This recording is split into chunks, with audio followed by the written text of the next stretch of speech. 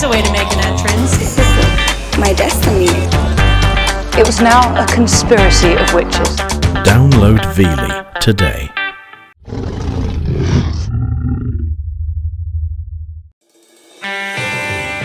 This is New Zealand, Aotearoa. We're blessed with great mountains, beautiful sweeping beaches, and wild rivers. Over 180,000 kilometres of them. As a mountainous island chain in a boisterous corner of the world's largest ocean, our rainfall can be massive, making our rivers turbulent and unpredictable. I'm Craig Potton, and I've been photographing New Zealand landscapes just like these for 40 years. I just love it. It's my passion. Making art out of the mountains, out of the forests, out of the coastline, and out of our rivers. For me, they are the arteries that connect everything together. I'm going to travel some great New Zealand rivers, each one with its own story. wow, this is nice. I'll meet people who care for rivers and the creatures which live in and around them. Hey, what a beauty, you know that is. I'll journey between source and sea and try to understand how rivers have shaped the land and influenced our culture. But above all, I want to see if we can use our rivers wisely and protect their wildness for our children.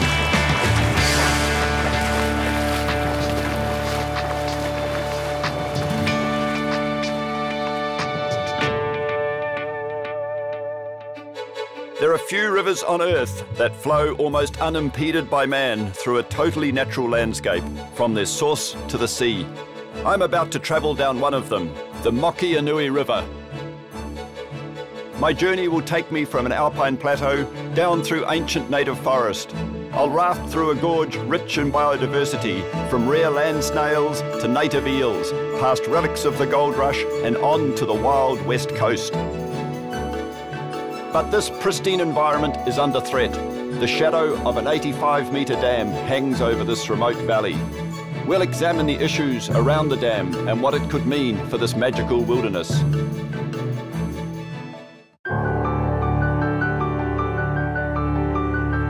The source of this wild river is a kilometre above sea level on the 1,000-acre plateau. A massive chunk of limestone pushed up from the seafloor 30 million years ago.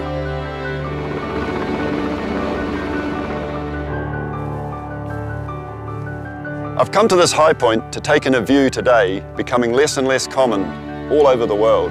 From this point, nothing was made by man. There is no human imprint whatsoever. This is wilderness, and it's a great antidote to our overpolluted and overpopulated human world. Don't get me wrong, I do love society, I love culture, I love a good cup of coffee. But we do need to get away from it all, and this, in all its splendour, is greater than anything that we can create.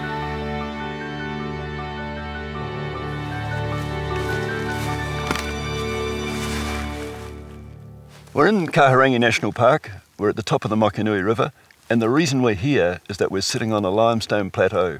Limestone is an amazingly fertile rock for native plants. This is a late-flowering gentian. This park alone holds 80% of all the different types of alpine plants in New Zealand. It makes it one of the world's great biodiversity hotspots for alpine plants. So what we're seeing here is a whole range of alpines, flax. We've got some daisies, sormisias, two different species in here. We've probably got a parahebe, little late-flowering parahebe here, and another sort of hebe over here. And often neglected but really significant throughout the whole park are the tussocks. What's absolutely delightful is we've got some little red berries just in here. Over 2 metres of rain falls here every year, and this great plateau collects its fair share, then slowly surrenders it to gravity. A river never starts in one place. But I guess these trickles of water here are as good a place as any to start my journey down the Mokihinui. From here my journey will continue downstream to some really special places. I'll be joined by some old friends, and I'll do something I've always wanted to do, to raft the extraordinary Mokihinui Gorge right out to the sea.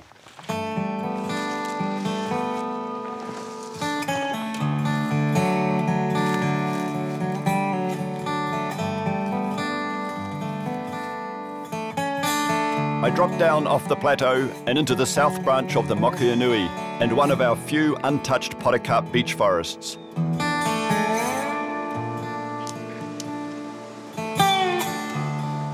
I'm a great believer in taking a camera, standing silently before the subject, and just letting the images talk. I like to let the forest and the creek bed fill the frame and to feel it coming closer and closer until there are just windows of green framed by trunks and branches, so that you lose that feeling for depth. That's what I try to achieve in my forest images.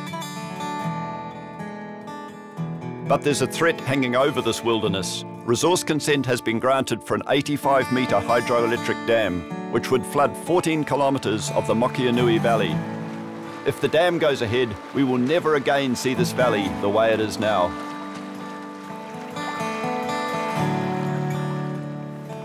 After a solid hike downstream, I meet up with my old friend, wilderness writer and tour guide, Andy Dennis. Hey, hi buddy. Hi there, Craig. Really good to see you. Oh, great to see you. We've had many an adventure together, and after several hours walking, it's time to cool off in the Mokihinui. Yeah. So, my thoughts, my friend, is that we should go for a swim here. We've even got a beach to ourselves. We have. Are we ready to go, Andy? Oh.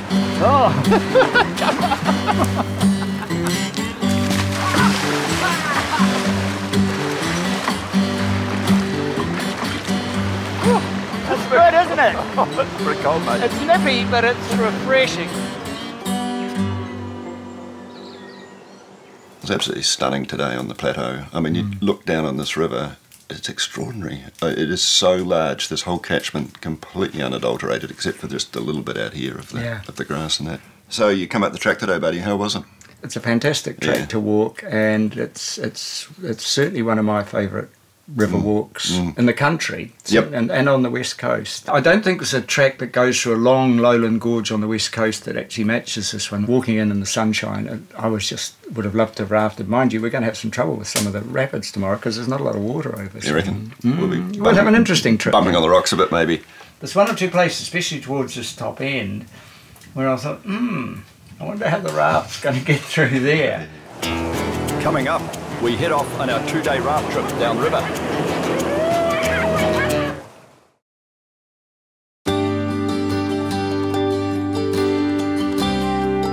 It's day 2 on the Mokihinui. Andy and I are about to head off on our adventure downriver. For this leg of the journey, we'll be joined by Forest and Bird Field Officer Debs Martin, who knows more about wild rivers in this part of the world than anyone. And freshwater fish expert Mike Joy. On the right? On the right. Cool. We're keen to get on the water with our guides Tim and Dave from Ultimate Descents. How many pens am I left to see? Mike's there. I've flown this river a few times. I've photographed from its banks, but this time I'm on the river. I'm going to feel its energy and its pulse for the first time. I just can't wait. All together, forward paddle. This feels like a good way to be travelling this river because Mokihinui means big raft, a reference to the early vessels Maori explorers used to navigate these waters. When the west coast rains pour down, this river becomes a grade 4 river, which means it can be difficult and dangerous. With the water level low at present, however, the rapids are easier, but there are heaps of rocks to avoid. While Maori travelled these waterways in search of panamu, or greenstone, European settlers soon became interested in the area too, as gold fever spread from central Otago to the west coast. From 1864, prospectors scoured the major rivers, hunting for the precious metal. Our first stop will be to see if we can find any remnants of gold mining activity here. Oh, here it is. Here it is. Short scramble up from the river. Very cool. And here we are on this elegant old track. The old Mokihinui pack track, 6 feet wide, or 6 feet in the old days, 2 metres today, just about flat. Look at it, running around here all on the contour. This is the way it goes just about all the way through the gorge. For the miners themselves, the reason they came up these rivers all the time is because so much rock is exposed along the edge of the rivers. It's much easier to see gold-bearing rock. Look at the hillsides here, absolutely draped in forest. Where do you find exposed rock? Same with the early geologists. They followed rivers because that was the way they got a handle on the kind of rocks that were in the country. Rivers are great for geologists and gold miners, Craig. Great for gold. Yeah. So how do they build a track like this, mate? Oh, pick, shovel, dynamite. You can see this little clearing looming up through the trees here on the right. Yeah. One of the very few bits of flat land along this steep, gorgy river. But this is where Seatonville was. Okay. This was a little village for people that worked the mines and stamping batteries around here. Probably 200 or 300 at the maximum. Yep. Living in little... 200 or 300 here, no? Yeah, sure, yeah. Just they here. Oh, they just crowded together. Around, Fairly yeah. small, humble abodes built from local wood, canvas stretched over it, tin chimneys. Yeah. Yep. Should we go and have a look at it? Why not, mate? Why After not? you. Let's go. Nothing else like this all the way down the river. You don't see it from the river, Craig. It's hidden away up here. Hey, look, Andy. Something over here. Oh, yes, yes. Now that could be, what, a cooking pot or something, couldn't it? Cooking the stew in or what? I'd say that's a lid from an old camp oven, Craig. You know, big pot that they could use for just about cooking anything that would hang over the fire. Just the sort of thing you find in lots of these old mining areas, buried in the grass. If you look carefully, you can see this a square shape here built up of stones. This would have been the hearth. There's another just over there, and probably another where that tree is, so that the little shacks would have been very close together. And just across the stream there, probably 200 metres away, is the tui flies, stamping batteries going probably 24 hours a day. So the industrial centre of this place. The industrial centre This is the of this domestic place, plant, yeah. right.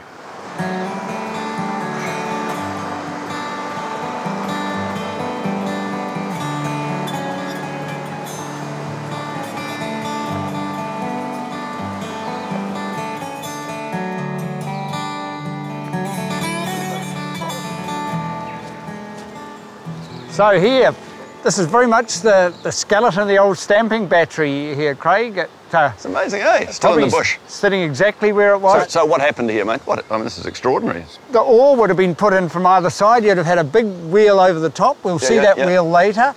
Lots of noise and action. Quartz with gold in the side, a slurry coming out here, which would have been processed subsequently. More noise. You and I couldn't carry on a conversation here with it going on. And this would have run sometimes 24 hours a day with the pressure of water coming from the stream through these pipes, driving a water wheel. This is the heart of the Mokihinui mining operation would have been here. And all the companies that were mining here, the Red Queen, the South Pacific and the Mokihinui Company, all their ore would have been... all through the same one? All through the same battery. Cooperative use of a bloody good big piece of metal, huh? Been here since 1882. It's great to see these gold mining relics out here in the middle of nowhere, exactly where the miners left them. They're the only signs left of what was once a major industry. This is the powerhouse of the Mokihinui mining area, Craig. That water hurtling down those big pipes, hitting these buckets, there's 25 or 30 buckets around here, turning this wheel, driving the stampers, crushing the quartz, releasing the gold essentially. You can just imagine what it would be like bringing a great hunk of iron like this up the track, even on the back of a horse. I'm hugely impressed by what these guys got through to get machinery in here. When the gold ran out, the miners disappeared and settlements like Seatonville became ghost towns. The things that drove them away from here were the difficulty of getting gold out, that they weren't getting rich returns from here, the difficulty of access, the remoteness, the weather, the floods. It was not an easy place. We're here now, it's still fairly warm season of the year, but imagine being here through the winter months when the sun hardly penetrates into this valley. And so it wasn't an easy life at all. Returning to the river, we've got our work cut out for us as we get in amongst some grade 3 rapids.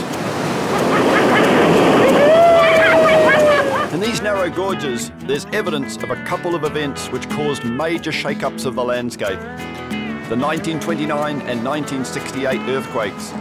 They both measured over 7 on the Richter scale and triggered landslides throughout the area. There were huge slips all through this river, the Materi River, the Karamea River, and I mean the scars are still there. It's one thing that makes this part of the river absolutely special is the fact that, tragic as it is, people die in earthquakes and the land falls away, is you've got these amazing rock fortresses sort of that the river has to come through all the way. And as a photographer, just looking at the angulated rocks and these very beautiful forms that you get in the rock, I mean that's part of the whole dynamic of the land falling apart in a way, isn't it? the 1968 earthquake brought quite an amount of material down into this river as well. You've got these lovely tall forests, you know, the tall rata and fantastic kōwhai along the edges, but then you have this amazing cereal or secondary forest that's starting to show itself on the strip here. Younger cereal forest has more plants that give off a lot more berries, and you get a lot more birds as a result. So you're getting quite a neat sort of balance between the very ancient, you know, older trees and this new stuff. Yeah, it's a very dynamic landscape, I guess, in that respect. Huh? After the break, I go in search of a rare carnivore. New Zealand's west coast is notorious for its high rainfall. Prevailing westerly winds blow moist air off the Tasman Sea.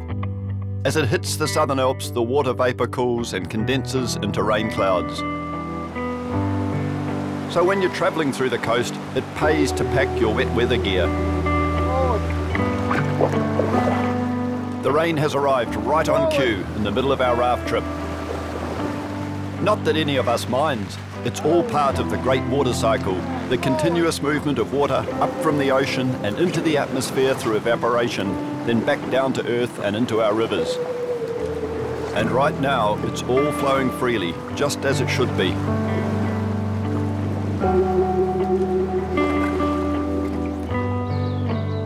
In between rain showers, Andy and I take a break on the banks of the Mokihinui to hunt for a rare carnivore.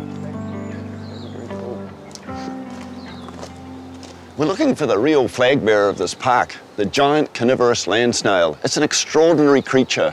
They're an amazing form of life, and they're ancient too. They may be as old as the tuatara or our native frog, 80 million years at least. Usually comes out at night time, but sometimes we see it in the daytime on sort of rainy days like this. So there is a chance that we might find one here. There are over 1,000 different types of land snail in New Zealand, but the snails of the Paulophanta family, they're the biggest. Measuring up to 9 centimetres across, they're the sumo wrestlers of the snail world. Oh, it'd be really good though, Craig, to pick one up. You know, the more I spend in these places, the more I realise that these big land snails, they're an important part of New Zealand's biota as kiwi and kakapo, and not many people really know that or appreciate that, but land snails have been around. They're only found in New Zealand. They're nowhere else in the world. They're these fabulous animals that so few people know about. And what spooks me a little bit, as being a vegetarian, is that these things are carnivorous. I mean, these just these great beasts hoe into other animals, huh? Principal diet, earthworms. They drag them back into their shell, suffocate them, and eat them. This northwest corner of the South Island, it's absolutely the land snail capital of New Zealand. It's the land snail capital of the world. Right. The Paulophanta capital of the world. But having said that, a lot of them are restricted to very limited areas. They're very, very interesting. They live at certain altitudes, they live on certain substrates, and some of them are of very limited distribution. And that too makes them very, very important. Yeah. And they're also very beautiful animals, Craig. That for us. We have to find one now, Andy. We have to find one. We can't go on talking about this without finding one. But they're also notoriously camera shy, and Andy and I are having no luck. So I've arranged to meet a land snail expert, Kath Walker, from the Department of Conservation. This sort of area. This is the sort of area they like. Yeah. Under ferns, under trees. Yep. You have to pull aside all this other stuff and get right in the bases of things, because during the day they'll be hiding as moist as they can get. That's not very moist, Kath. It's not very moist. No. I think we're going to struggle probably trying to find a live one today, and it's just too dry, even here.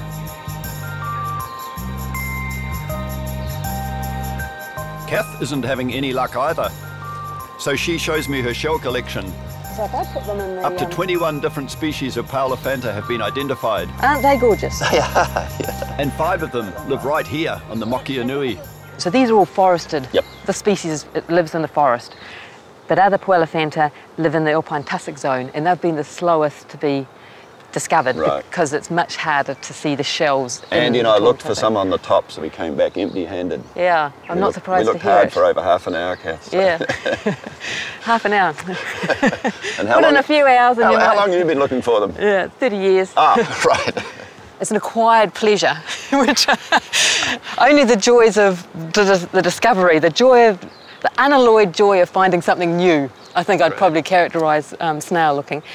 And it has to be quite good because they're in wet, untracked places generally. So there's a lot of bush bashing, there's a lot of head down, bum up, sifting through the forest litter in order to find the snails in the first instance. But since the arrival of the European, land snail numbers have seriously declined due to introduced predators like possums, hedgehogs, rats and pigs, and the destruction of their forest and tussock habitats. These are confined to New Zealand. They're confined to a small part of New Zealand, which is why they're poorly known. Because they live in wet west coast forests, people don't go there, and that's why people don't know about them. And if they did know about them, right. I think it would be a whole different story.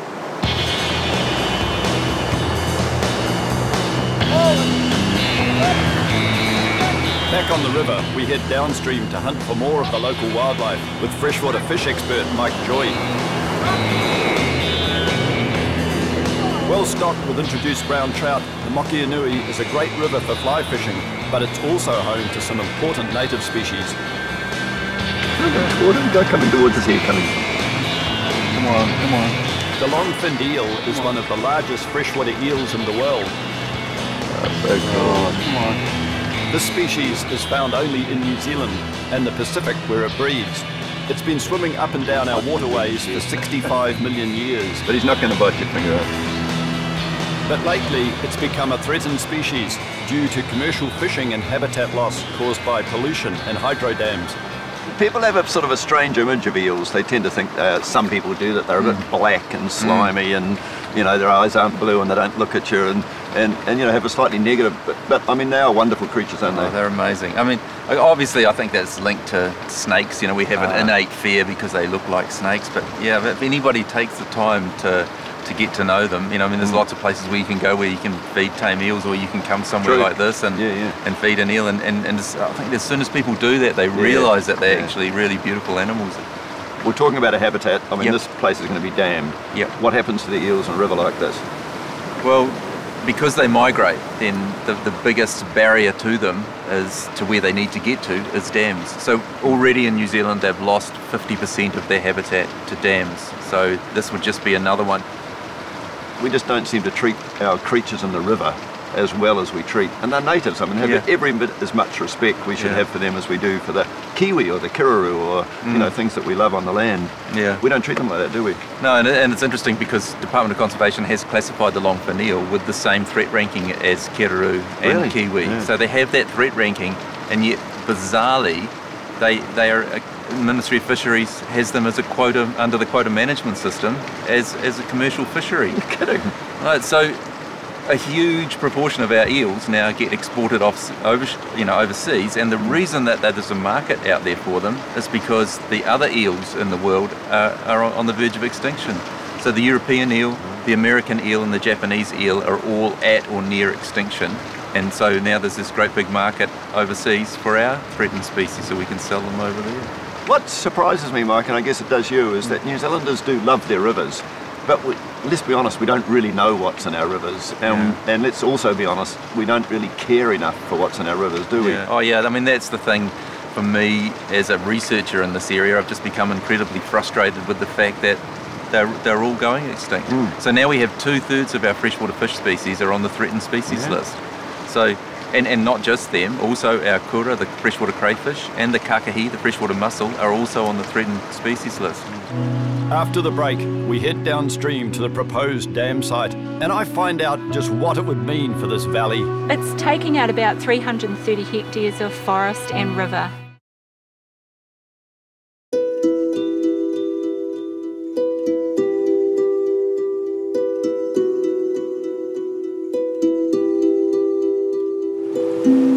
We're on day 3 of our trip down the wild Mokihinui River.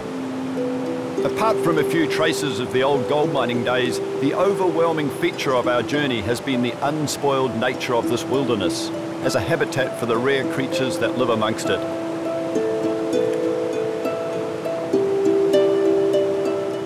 But we're about to reach a spot where all of that could change forever.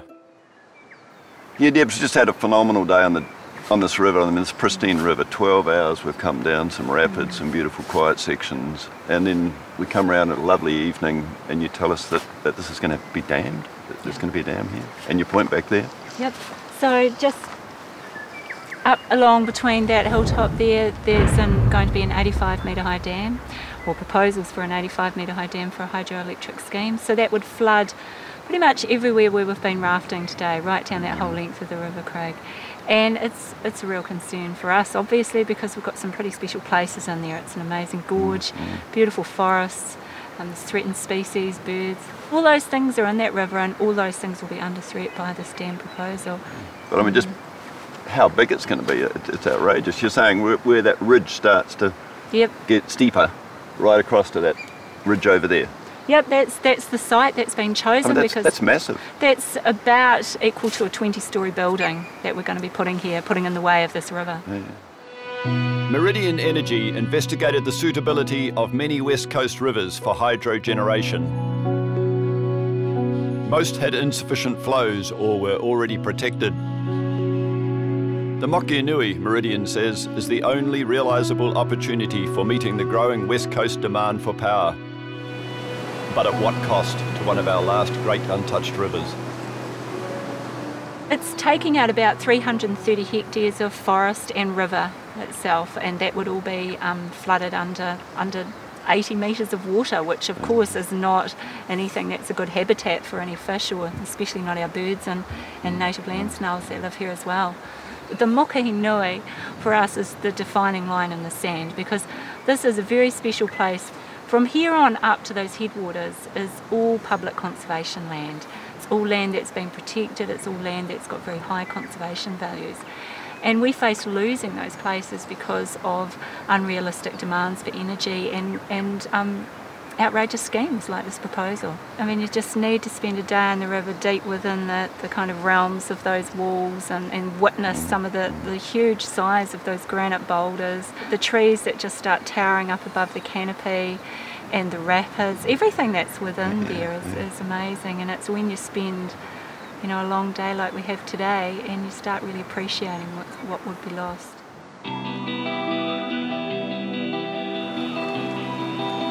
Further downstream, Mike Joy tells me about another notable inhabitant of this river, the whitebait. New Zealanders know about eels. They don't know as much as we'd like to know, obviously, but we know about eels, we know about whitebait. But from listening to you, there's a lot under these rivers in the water that we just don't know about native fish. Yeah. I don't even know that people really know about whitebait. I mean, I know they know what's in their fritter, but and they know what they taste like, and they know they want to go and catch them. But there's so much more to whitebait. There's 5 species that are in that fritter, or potentially in that fritter, and so and all 5 of them live up this river, the adults. And the one that I guess that most people think of as the whitebait is the inanga, which lives in the lower part of the river and goes down into the tidal area to spawn. And then they live a year or so and do that, spawn and die. But the other 5 species live for much longer, decades and decades. And hopefully they don't all end up as fritters. No, hopefully not. Is that a problem? Are we overfishing our native fish? Yeah, we are. But if it was just the fishing, it would be all right. But there's so many other impacts on our rivers. You think about how New Zealand would have been before humans got here, and the Mokihinui is a really good example of that. So they would have been clean and low productivity and not much sediment, and now they're full of sediment and they're lots of nutrients from farming and from human waste. So we've just changed the world completely for them. So everything that we're doing is bad for them. So that's why I guess that these rivers would just become so much more important because of that. 2/3 of our native fish species are now on the threatened species list. So we have. That's happening already, and the modelling work that I've done show if it keeps declining the way it is by 2050, we basically won't have any native fish left, or there'll be very few because they're just disappearing at that kind of rate. By 2050, very few native fish left in our rivers. Yeah, that's an indictment on us. Yeah, as much as we love our water and love our rivers. Yeah, we obviously native fish seem to. Fish just miss. Somehow they miss out on any protection that we give to other animals. It's a shame, real shame. Mike's words cause me real anxiety. If the history of the Earth is a clock face, we humans have been here for just a fraction of a second. Do we really want ours to be the generation that destroys our natural world and wipes out our ancient flora and fauna purely because of our own stupidity and greed? It makes me value my brief moments in a wilderness like the Mokihinui. But it also makes me wonder how much of this will be left for our grandkids. Coming up, I reach the Mokihinui's mouth and civilization, and I find out just how the locals feel about what's happening to their river. If there is a dam break, we'll be inundated within 8 minutes.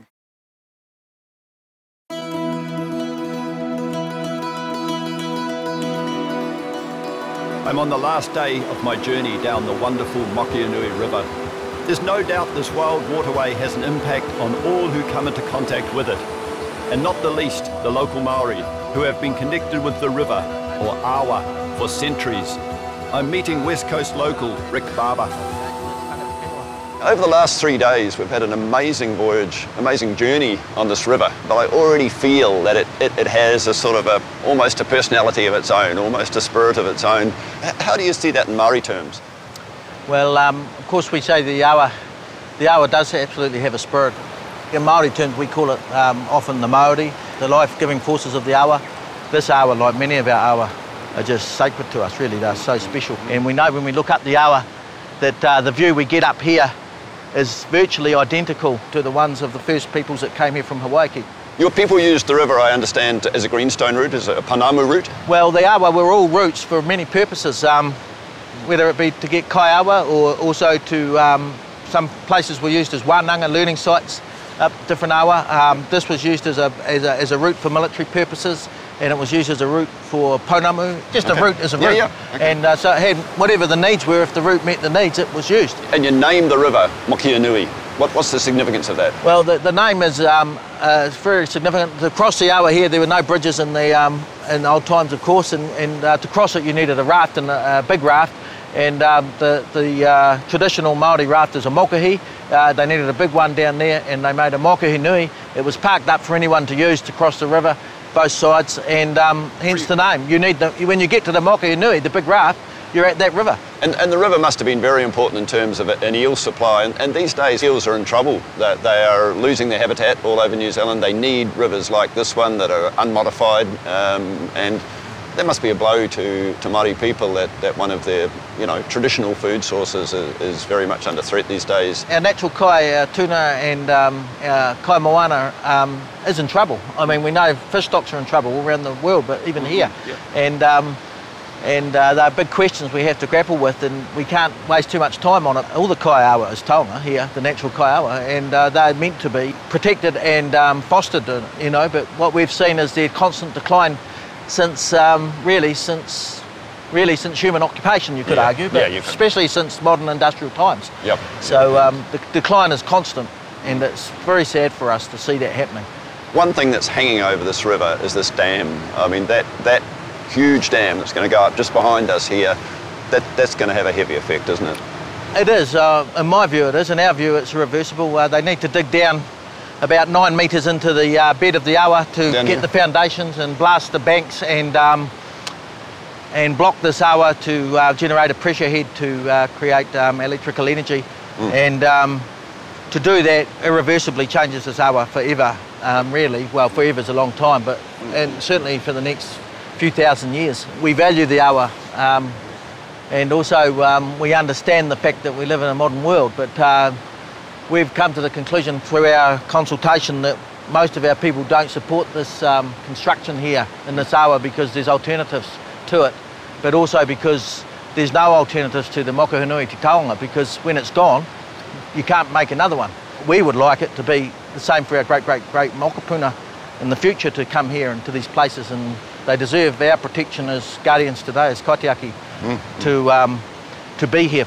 And if we don't do the right mahi and the right job to ensure that they're here for them, then the tupuna will know that we have failed. I'm with Rick. It's our duty to protect what's left of our environment for future generations. As I near the river's mouth, I find myself heading for town. This is the fabled West Coast, a remote, sparsely populated part of New Zealand. And I'm about to visit a couple of classic West Coast settlements, the small riverside towns of Seddonville and Mokihinui. Seddonville was named back in 1893 in honour of New Zealand Premier Richard Seddon. King Dick, as he was known, was hoping the town would prosper from coal and gold mining. But it wasn't to be. The state coal mine closed in 1914, and these days Seddonville is a tiny settlement reliant on farming and tourism. I'm curious to find out exactly what the locals think about the dam proposed for their valley. Dam up the Mokihinui, what was your first reaction when you heard about it? I didn't believe it because I'd heard that it had been looked at, a proposal to dam the dam in the 1970s, and that it had been canned because of the serious seismic risk. I mean, Seddonville was actually taken out before our time in 1929. Do you have any anxiety about living below a dam that's just up the road from you? Most certainly, because the earthquake scenario is that if there is a dam break, we'll be inundated within 8 minutes. The water would be above my house here. There would be no chance of escape if there was a dam break. Yeah, Dan, I have you been going through the Lyle and down the Mokihinui the other day in a long tramp. How was that? Yeah, that was beautiful. Beautiful place to be. It was fantastic. We don't need that power. I'd say we need the resource of the natural land rather than the resource of that power. Even just whitebaiting it will affect, which most of us enjoy around here. Yeah. So it affects a lot of recreation, especially while they're building it. It's such a beautiful spot that you just want to see it stay the way it is. Right. Why touch it? There's something very majestic about the Mokihinui. It's very beautiful. It's got really high Indigenous values that other places just don't have. It's imperative that it's kept in the state that it's in at the moment, or even better.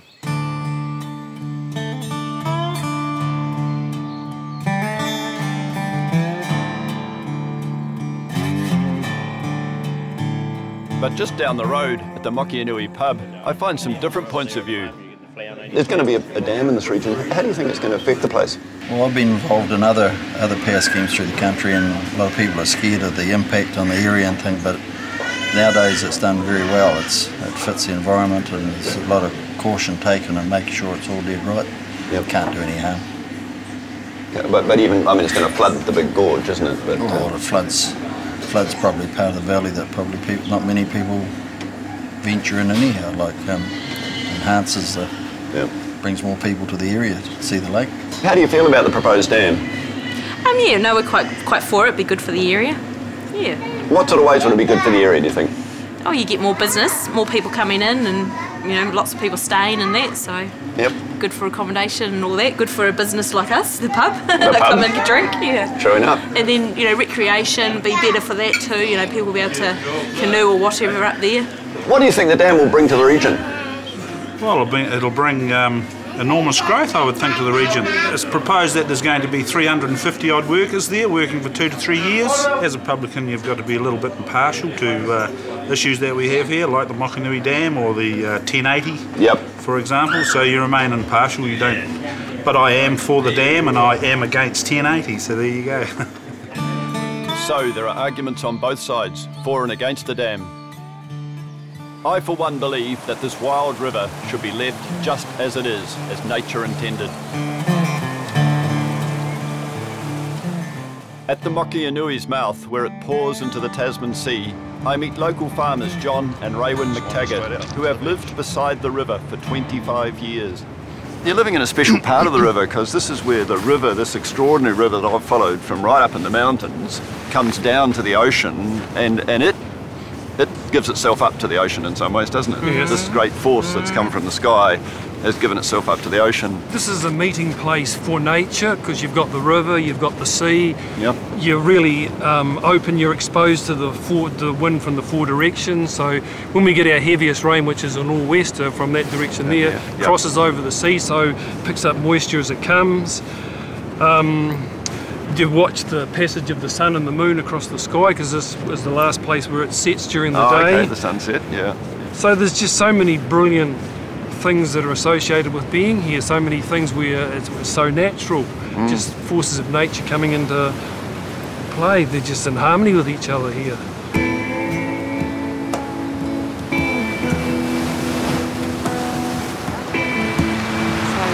It's a spiritual place for all of us. I'm forever thankful for what the river provides, and it does provide an abundance of gifts. Gifts you put on your table, gifts that you put in your mind, gifts that are part of your spirituality. You know, we must learn to say thank you. And what do you think about the notion that we might be able to in some way give something back to the river? The river's given us so much. We give a voice because the river can't speak for itself. So if we see occasions where people are acting to the river's detriment, well then you give something back. What can you give? But you give your voice. So you stand up and make yourself heard, make yourself known that, hey, this isn't right, maybe we shouldn't be doing this, maybe we should be looking for alternatives.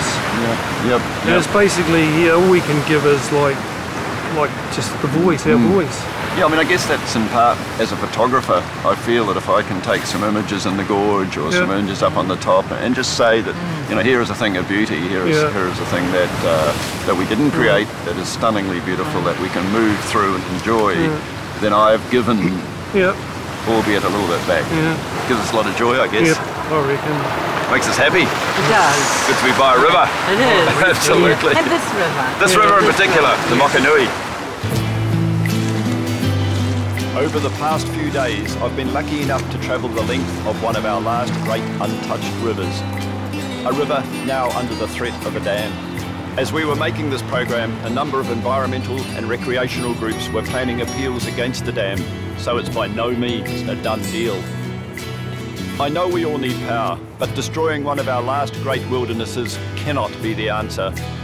If there's any justice, the Mokihinui will be left alone to flow on, unimpeded, wild and free.